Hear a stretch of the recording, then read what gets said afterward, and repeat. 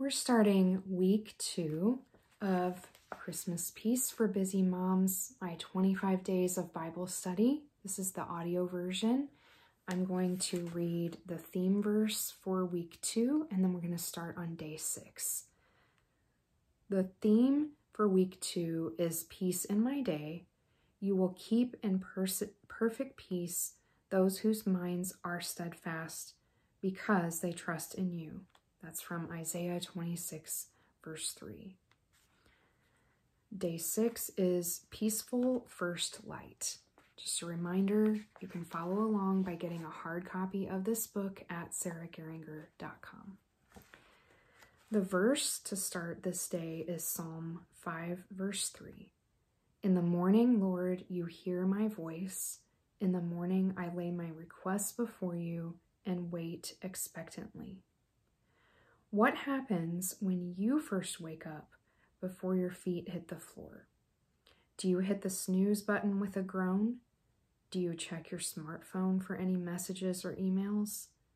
Do you begin the mental rundown of everything that must be done today? I think those responses resonate with most moms. The breakneck morning pace begins before we even get out of bed. I'm challenging you, as I'm challenging myself this season, to start the day off with God. Before you even open your eyes, will you offer a prayer of thanks for another day to serve God and enjoy His creation? Will you praise Him as you brush your teeth and wash your face? Will you ask Him for peace as you get dressed? Beginning the day with God will make all the difference between a peaceful season and a stressful season.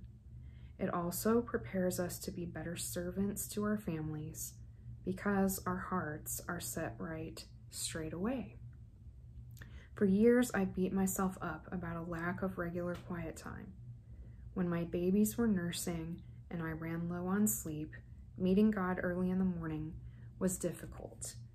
Also, I used to juggle time on the treadmill and time with God before my children got up. I had the desire to meet God first, but carrying it out was so challenging. Then I read a little booklet called My Heart, Christ's Home. This book painted the picture of Jesus waiting for me every morning. I imagined Him sitting at my kitchen table. If I ran past Him to eat, exercise, or clean the house, I tended to neglect quiet time with Him the rest of the day. I began praying, God, please help me wake up and look forward to time just with you in the morning.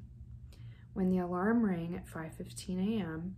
and I was tempted to rush, the Holy Spirit gently nudged, remember when you prayed about this? So I went straight to the kitchen table, opened my one-year Bible, and started reading while my cup of tea brewed. In these early morning meetings, I consistently hear God's messages louder than at any other time of day. His word comforts me.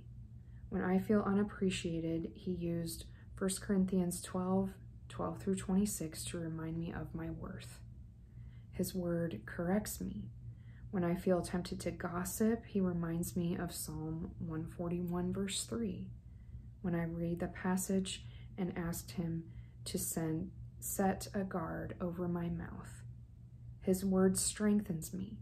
When I feel I can't give Him any more, He brings 2 Corinthians 12 verse 9 to my mind, and I turn to Him for grace in my weakness. I use the rest of my morning prep time to pray. I pray aloud in the shower and on my commute to work after I drop my children off at school. I pray for His help and guidance for the rest of my day. I always feel better prepared for the day's stresses and more peaceful throughout my day when I've had that time alone with God first. This season, when I join Him in the mornings, I will be praying for you every day. I'm praying for all of us will be filled with peace to carry us through our busy December days. So to get your questions for study and reflection for this day and all the others in this book, head to sarahgeringer.com, get a signed copy from me through my Etsy shop, or go to my Amazon link to get a hard copy or the Kindle version.